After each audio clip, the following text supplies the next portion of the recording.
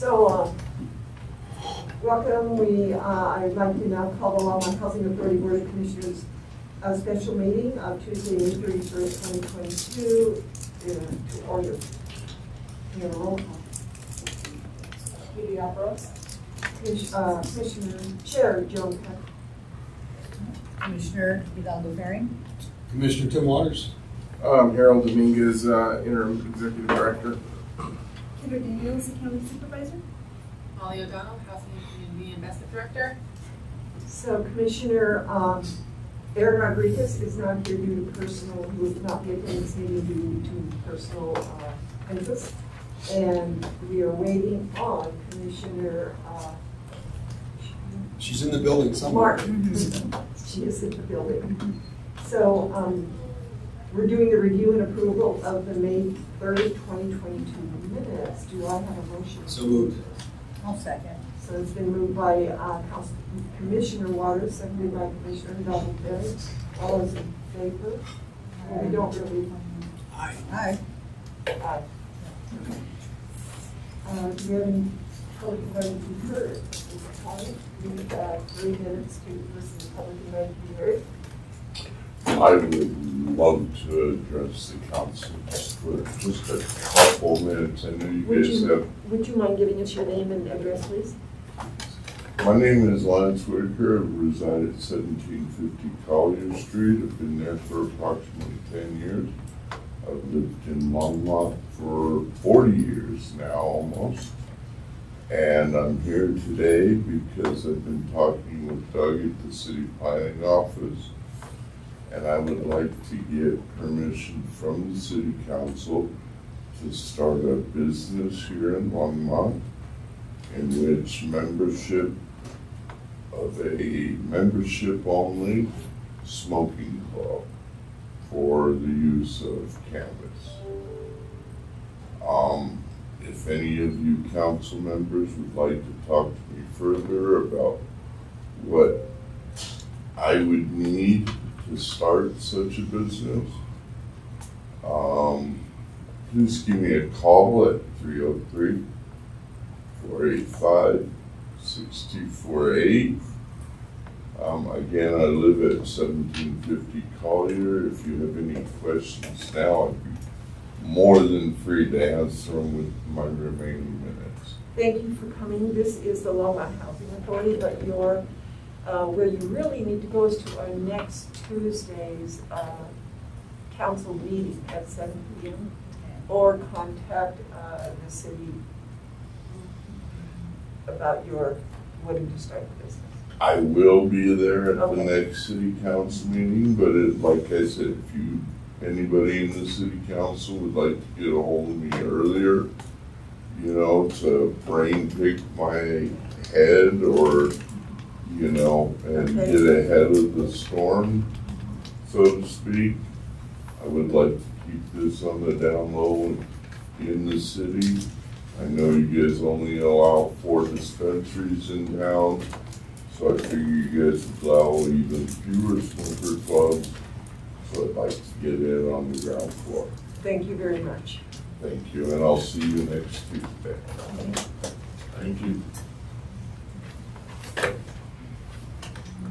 So I'm going to turn it over to our interim executive director for old new business.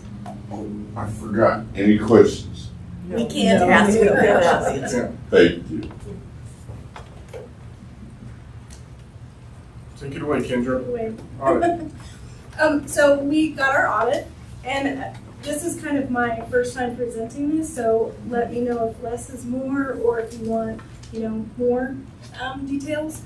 Basically, I'm going to run through what the changes that happened to this year on the balance sheet and the income statement to kind of show you where monies came from, what changes happened. So on the balance sheet, our current assets, they increased, and those were basically due to developer fees. Developer fees that came in from the Aspen Meadows Senior Apartments, as well as the suites for cash flow surplus, which increased our assets. Reading the thing, I could tell that a lot of stuff was from developer fees. I have no idea what causes a developer to pay us a fee. So it's kind of all wrapped up in the actual development itself. There is both deferred developer fees and there's also cash developer fees. So it's basically as the construction starts to build, they send equity payments that provide developer fees to the Longmont Housing Authority or the Longmont Housing Development Corporation, depending on who the owner is. And then there's also deferred developer fees. So that is, it's kind of like, if we don't keep developing and getting the developer fees, we won't have enough money or revenue to fund the LHA. So that's kind of why, as development halted, we weren't getting developer fees in. And so, and you may be able to talk a little more about it too, since you're involved in the construction process. Sure, so when you do a low-income housing tax credit project, you get equity investors that invest equity in the project in exchange for the tax credits long-term.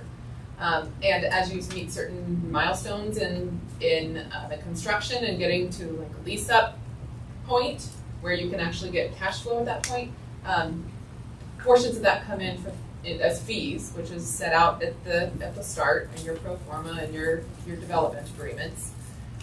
So you get fees at that point at a negotiated rate, and then you get deferred developer fee over time as well at a negotiated rate. So they're paying you for the benefit of the LIHTC. See, what I'm trying to figure out is what the consideration is, which was not mentioned by either of you. Yes, it is. It's wrapped up with the equity that's brought in. Okay. It's the equivalent of pay to play. Yep. That's probably the best way to say it. Yeah, that is a good way to say it. Non-current assets, they increased about $5 million. That is mainly due to the $4.1 million carryback note that was carried forward to LHA with AMA's dissolution.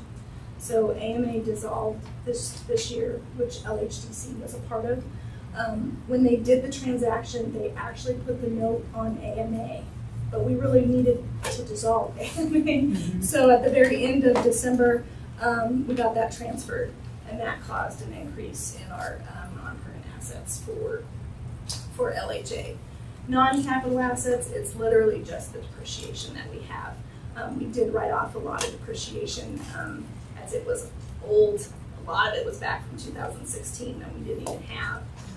But the majority of it was just the annual depreciation.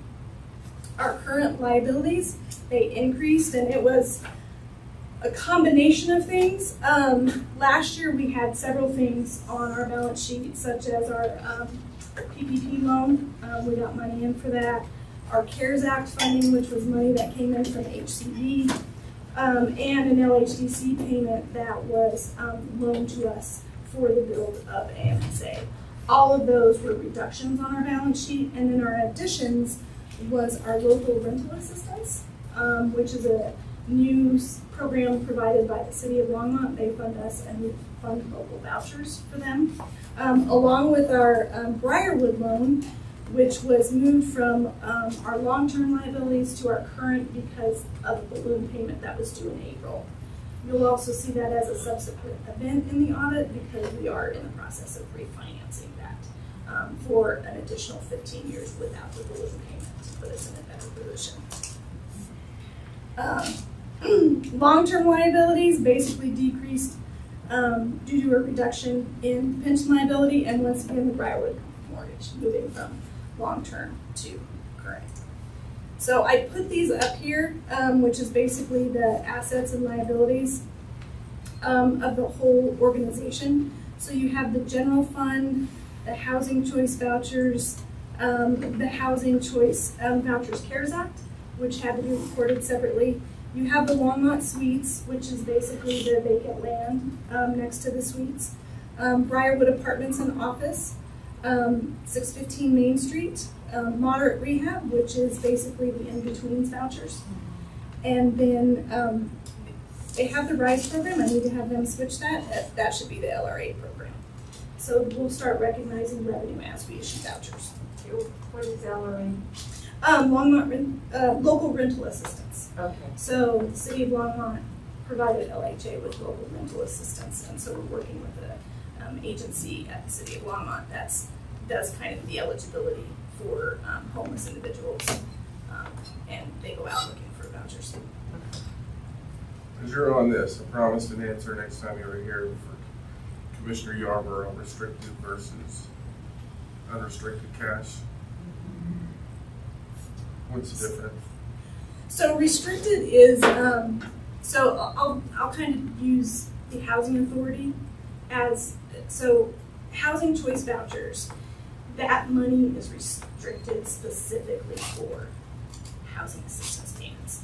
Then you have unrestricted, which is, can be the housing choice voucher admin, or anything else that doesn't have a particular, like you don't have to use it for a particular use.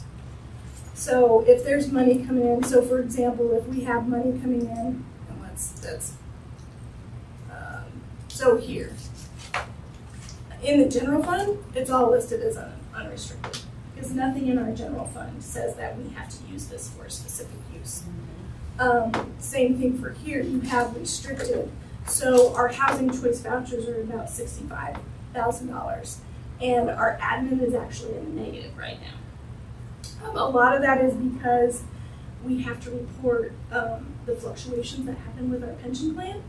And so that causes us to go into a negative because we still have to report it, even though we haven't really paid out on the pension, but we still have to report all the liabilities that may be due to us later on down the road. So that's kind of the difference between unrestricted and restricted. If it has to be used by a federal source for a specific purpose, like I can't take this money that's for the housing choice vouchers and use it for something else. For admin. Yeah. It's obligated. That's cash in the bank. It's obligated for purpose or encumbered. For a to pay specific X. purpose. Yep. Yep. So, and then this is the liability sheet. So I don't know if you guys have any questions on the balance sheet. No? So revenues and expenses, once again, we increased due to developer fees earned for AMSA, and a lot of that was earned was specifically for the deferred developer fees, because a lot of the cash came in, as well as the AMSA carryback note. Again, that is a big one on every little piece of information. So operating expenses, we didn't really increase a whole lot. But the biggest increase that we saw, which actually is kind of good, is that we had a higher increase in expenditures for housing assistance payments. That means we were paying more vouchers out in 2021 than we were. It was about $305,000 difference from the prior year. And then our non-operating revenue also, again, AMSA carryback loan interest, the PP loan recognition, and the gain of sale on LHA's van that was sold. Can you just talk more about that? I didn't realize we did. We did. We had a van. Today, so. It was not in great shape. What was a utility? It was a utility van for parts, and when we did for maintenance purposes, and not transport. And just so you know, when we took it to our fleet department to review it for safety, then we needed to sell it. And so, yeah, exactly. And so we're in the process of evaluating how we work with our broader maintenance group. I just because we've had issues around transporting residents. Yeah. It's like I just want to make sure we were missing an opportunity because we owned a van. No. I don't think we realized we owned the van for like a few months after we took it over. To be honest with you, it's just part of the learning curve because nobody used it. Are you looking at buying, purchasing another van to use? You got one for sale? No, probably some parked on county roads now.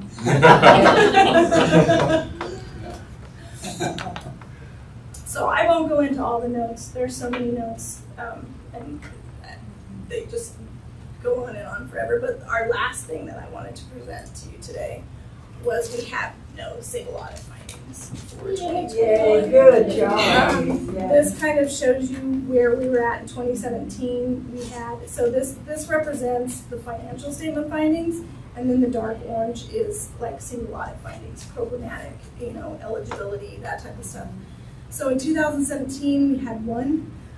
In 2018, it went to 7. So we had 3 financial statement findings and 4 regular single audit. Same thing in 2019. In 2020, we were able to drop all of our single audit findings. The HCB staff did a really great job of getting all the files cleaned up. I mean, they audited probably 60 to 65 files in 2020, and we did the same thing in 2021. And then we got rid of our final financial statement findings, which was the separation of duties, the financial statements, being able to prepare our financial statements. I can't remember what the third one was. It may have been adjusting journal entries. Could you tell us what a single audit finding is? Yeah, so a single audit is if you receive $750,000 or more in federal funding, you have to go through a single audit. It's required by the feds. So what they do is they audit that particular account. Transaction. They audit that program. So they take your total dollars on your CFA and they say, here's a percentage. So let's say 10%, and then they have to pick 10% of the programs within that CFA and audit those. Since we only have HCB, that's that thing that will always get audited. But they will do, and then so the feds also tell us, they'll tell the auditors that says this is what we want audited. So they audited HQS inspections. They'll audit, eligibility. Was this person actually eligible for the voucher? And so they'll go through the whole file review to do those specific testing and ask questions. And so, and that's usually where it was. It was usually eligibility. It was HQS inspections. It was CMAP reporting. All those types of stuff that we were seeing findings on. Thank you. Mm-hmm. And where it touches on what she said, so I think you heard me say last time when we turned in the last HCB report to HUD, they had no fatals, which means there's problems with your qualifications. Well, it's not here, it is here, because they're all connected to each other when they fold. And so when we get no fatals in the submittal in terms of the HCB voucher piece, that's pretty significant. I think that's the first time they've done that in a while. It happens. Most places, I think, I may look at Councilman or Commissioner Yarborough, I think most places shoot for like 95%. Oh, yeah. So to have 100 is... Yes.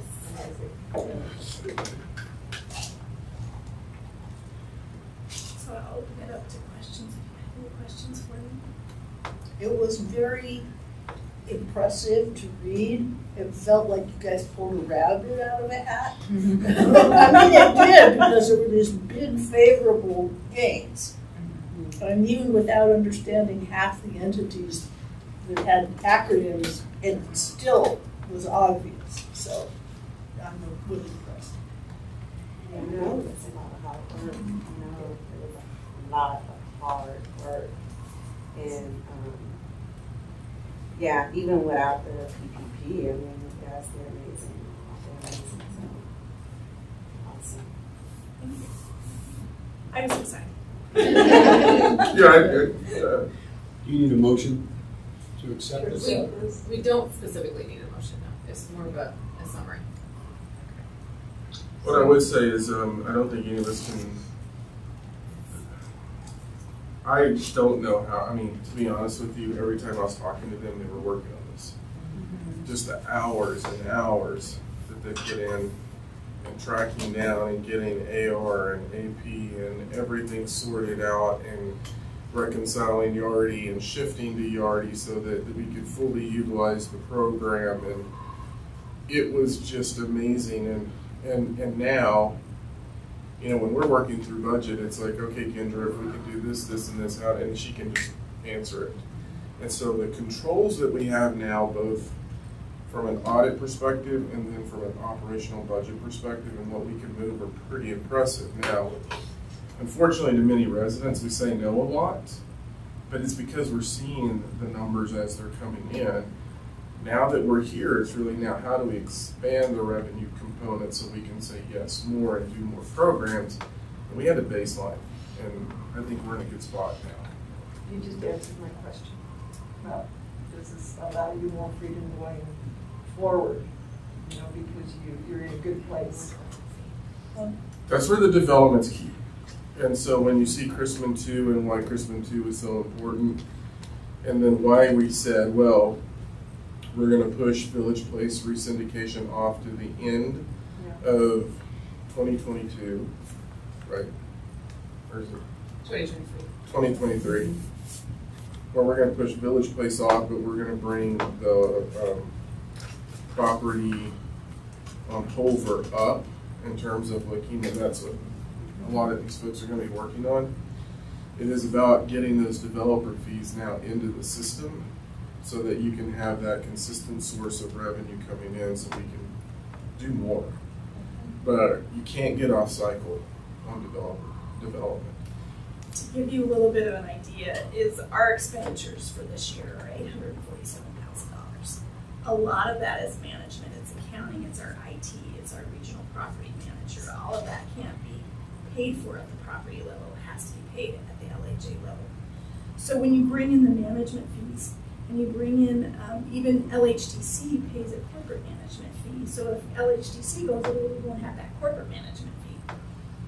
We only get about $485,000 from that. And if we have expenditures of $847,000, then we need that $361 to be made up by developer fees that are coming in to the LHA or other revenue sources that we have to figure out in the future.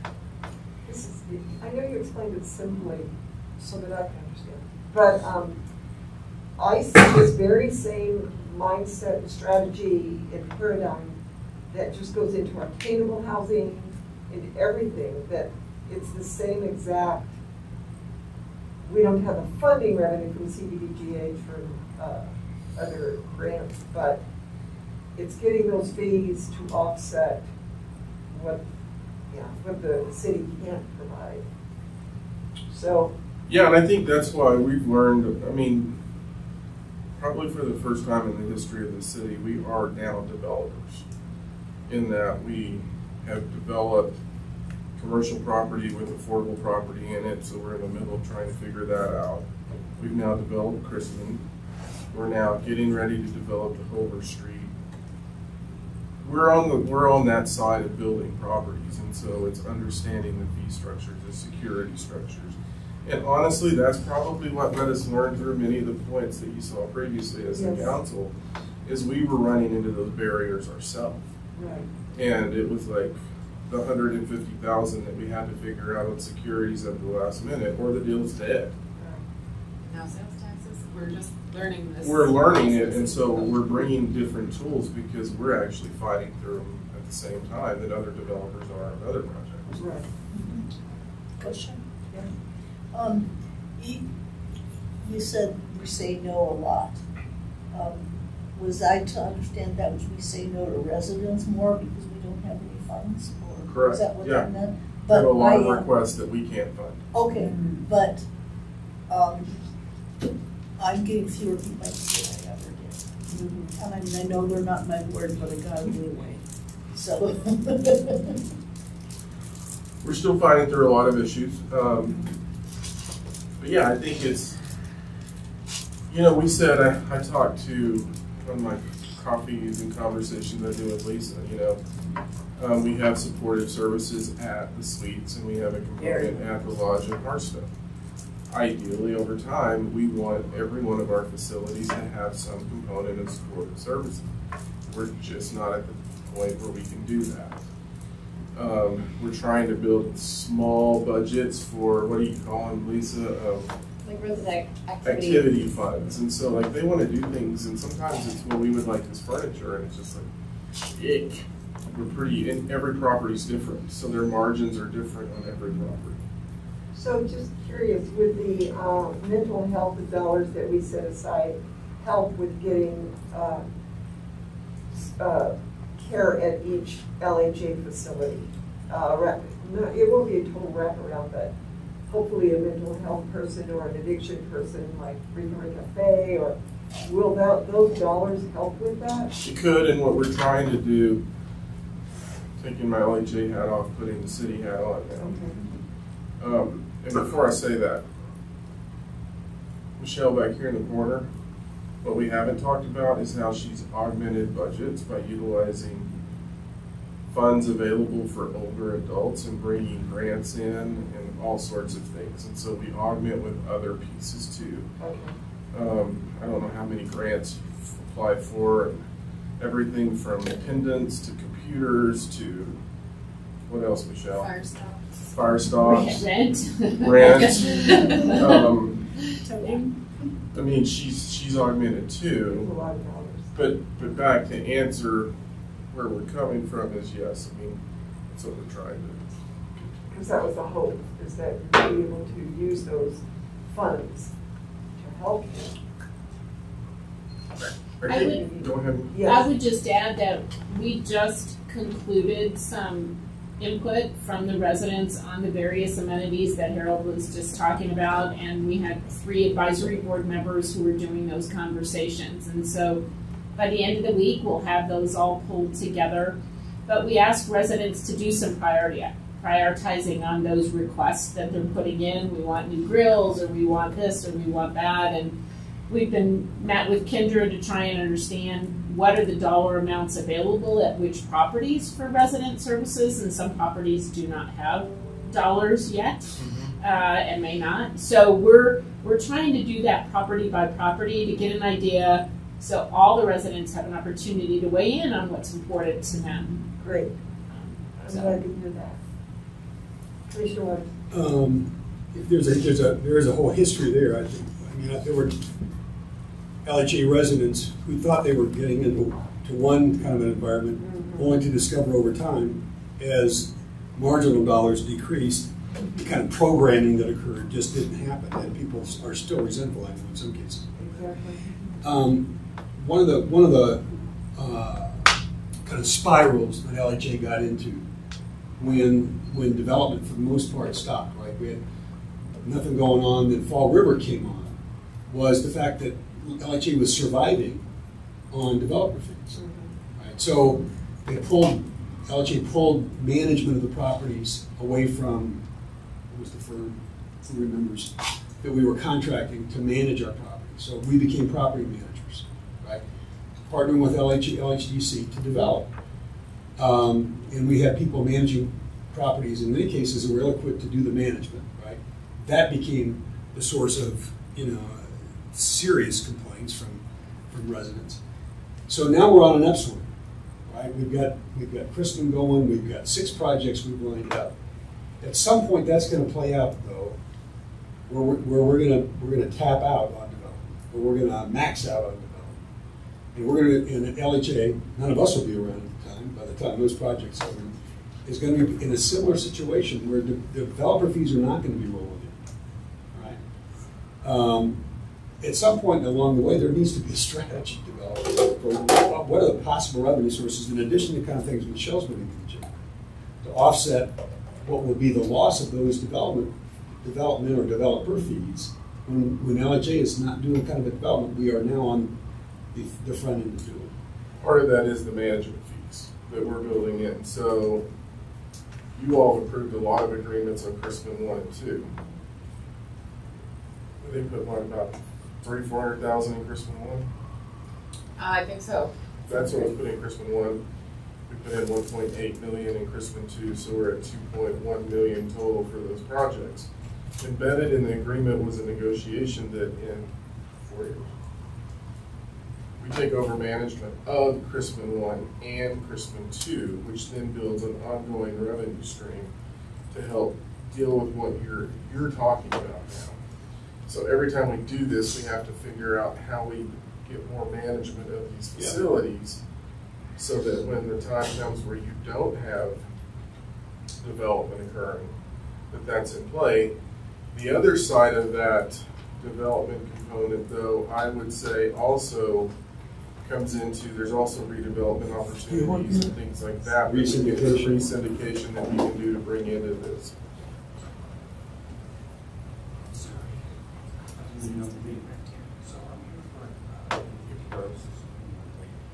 That actually was my question, was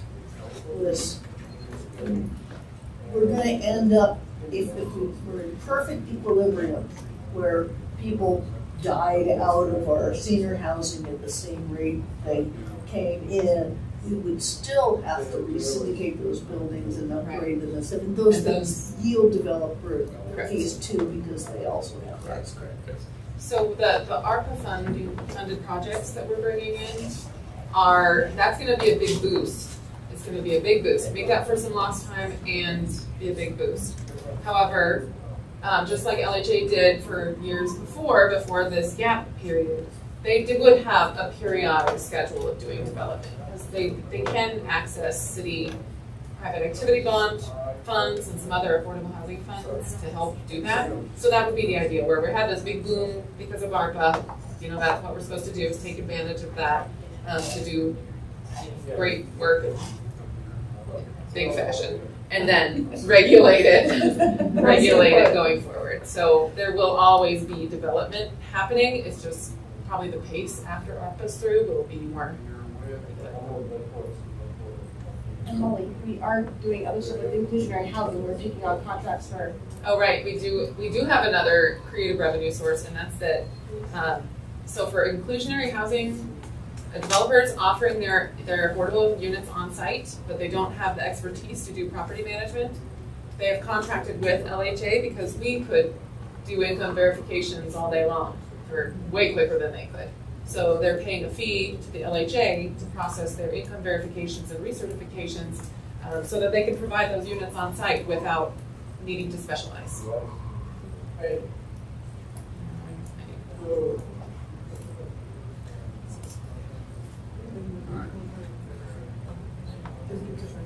Are we good, Michelle? Keep going. Yeah, it's a fiber optic something, so he's getting hold of ETS. Okay. Oh. Not somebody hurt It's somewhere or okay. something. It's okay. So is there any other audit questions? Well done. No, Yeah, very well done. Nice done. Yeah, you got to take a breath next year. You know, you move forward. It's time to start the next one, Yeah. Exactly, we have to Turn around start the budgets, right? Turn around the budget. So. Our heart's still in the lawn. So let's go ahead. I'm just gonna ask, are you fully staffed? We are. I think we'll have to, it's gonna be one thing once we start adding more properties, we're gonna need more staff. I mean, because right now we're probably maxed. Our accounting team is probably maxed at what we can handle with all of the investor reports that we have to provide on a monthly basis. Are you looking at more managers? Because I know Spring Creek and have one manager between, and what's the other? I think they just hired Fall River. Village. Well, they just hired a manager that's going to be at Fall River and Spring Creek, and then the one that was at Fall River and Spring Creek will be moved to Village Place, correct? So there's still going to be one manager for Fall River and Spring Creek. With an assistant. So Lisa's got the And why is that? detail. Because of the size of the properties are only 60 units, so the revenue cannot support a full-time manager. Okay. But between the two properties, they can support one full-time manager, and with all the the Light Tech properties, we have 2 assistant managers that float and help out. Okay, because that, I've been getting complaints. Yeah, we had a lull there when we had a couple vacancies, but you want to talk about our new person coming up? So we have, she's coming from Loveland Housing Authority. She works with actually one of Wally's new hires as well. Great references, used to running 300 to 500 units at a time. So the 2 properties will be easy for her because she's had 5 properties under her at once. So she will transition and start hopefully later this week. We're going to have her dive in head first to Fall River because they're the least dependent on a manager, but so she can get her feet wet, start running the process there. And Kat will still maintain Spring Creek, and then she will slowly ease into Village Place as Rachel eases into Spring Creek. So it will be a smooth transition so the residents don't feel that the manager just left them. Because I think they have that from previous. So it's going to be a slow transition over, my plan is almost 6 to 8 weeks between the 2 properties to get the new manager in and Kat over to Village Place. It's also been in evaluating the workload. And does a property of 60 people really need one full-time manager, or is that a want? And I think Lisa has done a really great job of evaluating really what it takes to manage a property of what size and use her property management resources effectively, and for some residents, that is a change change is hard. Okay. Yeah. So I don't know if they said this, part of what I've asked them to do is figure out how we can rotate. Did you talk about that? No, not yet. No, go ahead. I also asked, how can you rotate? Because I think it's important too. We see this in a lot of our operations where if somebody stays in something for so long, it can tend to degrade relationships, and then it just becomes a challenge. And so I've asked them to look at how can we create some version of a rotation so we can cross-train and we can keep people engaged at a different level and sort of recharge their batteries. And we're looking at that all over, whether it's the DRC, whether it's what we're doing in public safety. We know you can't keep people in the same roles. I agree. Because it'll wear you out. Yeah. So, and this is a little off topic from the audit, I'm assuming we're is that who, since we are now fully staffed, or close to it, closer to Closer. Right. Who do we contact if a resident contacts us with a complaint? I'm struggling with that. Both of you? And Lisa. So Lisa, myself, and Molly. Okay. I normally would have said Michelle, but Michelle's close to Way out. something that we're all really jealous of Yes. right now. So it doesn't matter which property at all? No, put all three of us on there, and Okay. at that point, we can all circle in pretty fast. Depending on the nature of it, what we're trying to do is push decision-making at the appropriate level. Okay. And so sometimes we'll push to a manager, or I'll push to Lisa. Depending on the nature of the issue, then it'll escalate to Molly or me. Sometimes we bring Sarah Arnie in, depending on the nature of what we're dealing with. And really, some of these complaints, I think you probably already know about. They get frustrated and say, well, I'm going to contact the council or the mayor. And I think, I don't want to get into this because chances are you've dealt with this thing. So, I would appreciate an email from somebody with the names and the email addresses and the phone numbers, right in the kind of the order that you would like us to refer to, right? Whether it's you or on this guy. Maybe it's on these issues it's Harold, on these issues it's Lisa. Something like that. That would be great. I could drop it into my LHA folder and just pull it up and get the, Yes. so I'm not searching for that. Exactly, thank you, that's a great point. Because I have been struggling with that. Yeah. Who do I contact? Yeah. If I handle this, I'm really in trouble. Well, and for right now, I'm always saying just at least copy me on it, because we're always learning right now. And That sounds great. Okay, if we're done with the audit, we need to get into the advisory board election. So this one turned into a bit of a fiasco this year. And part of it was because of the transition that we made with you all in terms of being the actual LHA board. And so what happened in this was that the clerk's office approached this as they would for normal council advisory boards. You are not that. You are the Housing Authority Board, which is different in terms of who can be on the board and who can't be on the board. So for example, we have Lauren Seeley, who's working with the county in terms of affordable housing. Lauren advised us, this is when Karen was still here. Karen reached out to Eugene. We were like, oh, this is an issue with the charter. The charter doesn't apply because you're not the council, you're the Housing Authority Board. So when we went through this and how positions were advertised and what we went through, we realized we need to separate this process from the city process, because you all aren't the city council. You are the Housing Authority Board. And so And they advise us. and they advise you as your Housing Authority role, not as city council members. So we called a quick timeout, and I'm channeling my inner Eugene. He didn't smile, but I'm channeling my inner Eugene, where you have to bring the separation that you need into this. And so one of the things we wanted to talk to you all about is restarting the process, but starting it as the Housing Authority Board. We had this conversation with the advisory board, and they indicated that there were some things that they wanted to look at in terms of specifics that they think they need on the board. So Cameron Grant is no longer on the board. They really felt they need some kind of legal, somebody with an attorney background on the board. They've also talked about somebody with development experience that can help move through the conversations. What else did they? Finance. Finance experience.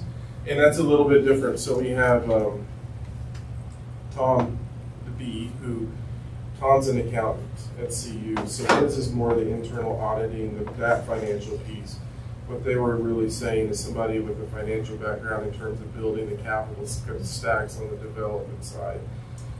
And so they wanted us to talk to you all about that to see, do you want to be more focused on what you're looking for in the board to fill some of these roles, or do you just want us to open it up again as the Housing Authority Board? And we can bring this back. Anybody interested? Yeah, well, it's absolutely, that, having, on the board over the last few years, we've had a banker, we've had a developer, we've had an attorney, all of which were helpful in building capital stacks or the relationship with council or whatever, when that was the executive board. I don't know that the city needs somebody on that board with the expertise on financing or how to build a capital stack. You probably got that down pretty well.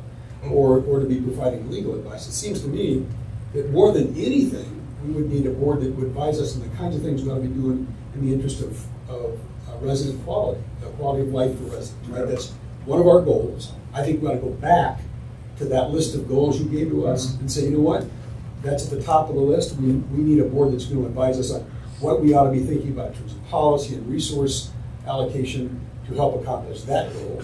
Which of the other goals would the advisory board be most aligned with? Because I just think it's shifted or changed in terms of what they need versus what we already have with the relationship with the city. Personally. Okay. No, that's fine. And then what we may have to look at is what do we bring to the advisory board and what do we bring straight to the board. And development's a good example. Is do we bring that to the advisory board, or is that something that we bring straight to you all? Depending on the mix of who's where. Well, it may be something you take to them, but the questions you ask or what you're asking advice on would be different right. Based on the composition of the board and what we'd like to do from them. But that's my opinion. So we did just process the bylaws update to make sure that the resident quality of life was central. And I think everyone on this advisory board, whether they're a resident, a citizen that's not a resident, or a professional in that industry, they've all committed to that. I think specifically, do you want a mix of expertise or primarily resident-based? That's one thing we were wondering about, because the applications that we do have are more in one area than the other. So, Commissioner Martin.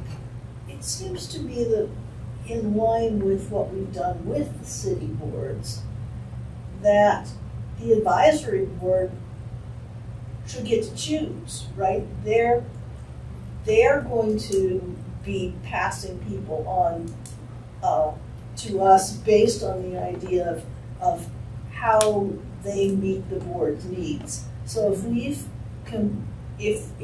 clearly defined what the advisory board's charter is, then why not leave it up to them as to what they need?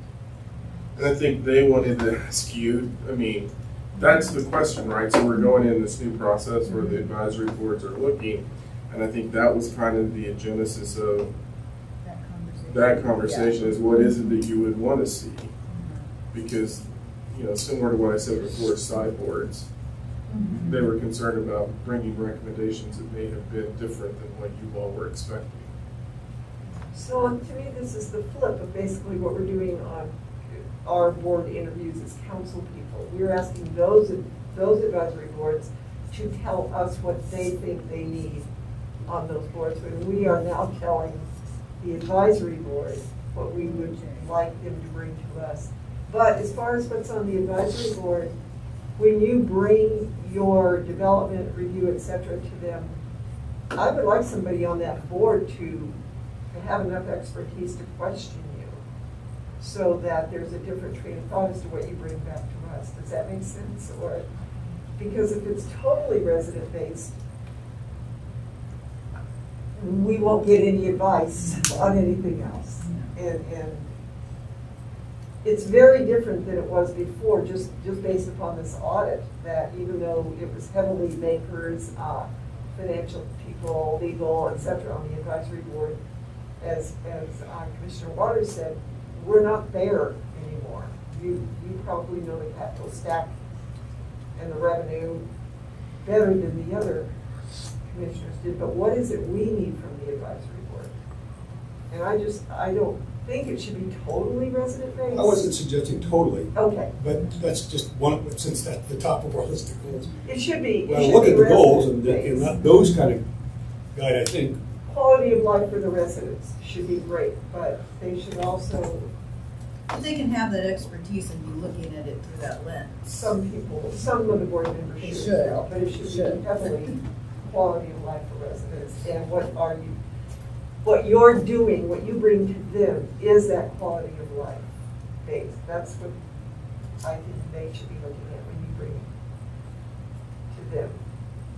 But then they're going to advise us. Is that right? Do I have this right, so dynamic correct? Right, so what we do is we bring everything that we're bringing to you just ahead to the board, and then they make recommendations, and then we bring it to you with the recommendations. Okay. And they really should have that expertise. Yeah. Or at least some. Not total. And they have proposed increasing to 7 members instead of 5 to try and expand the base. Yeah, get more kinds of expertise, but they're gonna have to deal with who applies. That was gonna be my Right. Right. So, and the thing is, it seems like they should say, they can identify not just our residents are unhappy about such and such a thing, but we don't think there are enough resources to meet these residential needs. And then it would be up to us to decide what's needed, right? And then you can go look for the tax credits with the staff. They don't need to say you need tax credits. They need to say you need another building. Or decide whether or not you should have more caseworkers or go for caseworkers or programs. What kind of programs do you have to be able to come and work? And then question you on that, and then advise you to bring it to us. Does that make sense? So what I'm hearing is adequate representation from people who live in the facility, so we don't lose sight of the resident experience in our units, but with some expertise that can balance out the group. Yep. And I think they have that too, in the 7.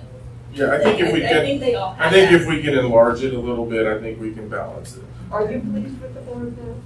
Yeah, I mean, this group has fought through a lot. Are they worn out? I think some are. I think some aren't. I think the Corps wants to continue. For example, I know Lauren really wants to continue, and she's bringing a different set. She's now doing kind of this work with the county, which actually brings some interesting partnership components that we can have. Absolutely. They're committed. I mean, and they're volunteering, and they're out there doing, the work with the residents, and so I think what I would say is you don't want to go too far on the side of having experts because you lose the residents, Exactly. which is I think where we came from. You also don't want to lose the other side where you lose sight of some of the development components. So. And you want it to be meaningful as an Right. advisory board, so that's the important part of crafting that agenda. So that they do get to advise, which you may or may not accept. So that's a dance. So then most likely we would be bringing bylaw updates to the next meeting, July 6th, to get the 7 and then address the election again. Okay. You good with that? Do you need any voted here? If you are given the direction of increasing the size of the board and then with specifics about resident component and technical, we'll bring that on this in July. Okay, one more.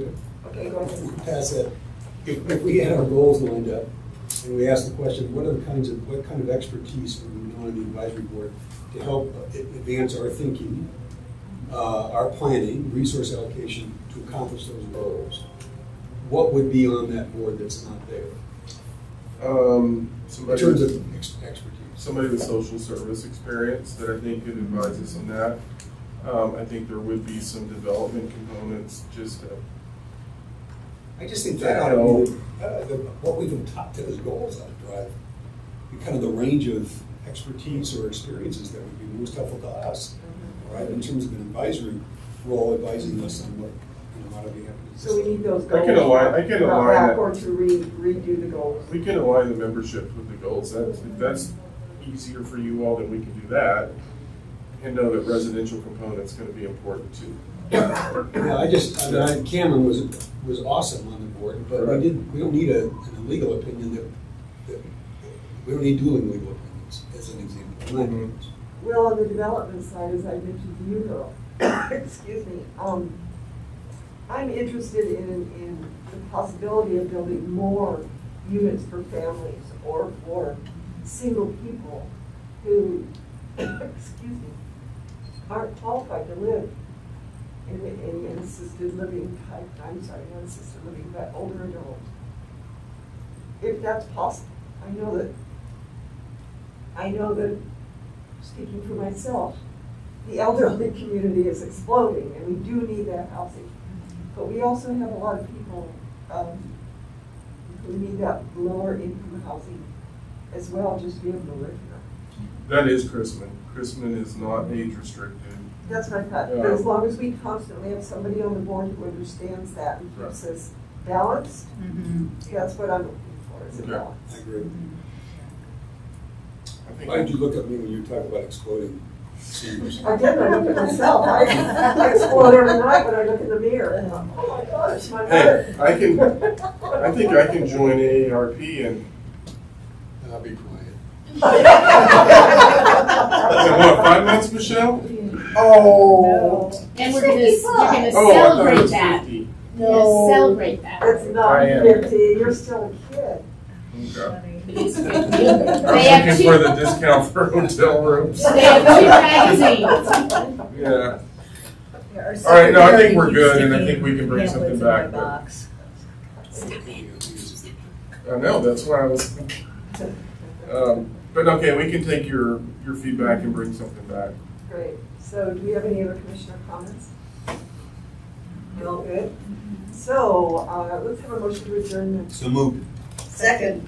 Okay, it's been moved by Commissioner Waters, seconded by both Commissioner By Waters. everybody. By everybody. Yay, All aye, those in favor? Thanks for your time today Yes. and what you gave us here in the policy guidance, because we're now, you saw the team fully built, we're now going to start moving incredibly fast. And some of these things that you saw earlier, we may just bring back.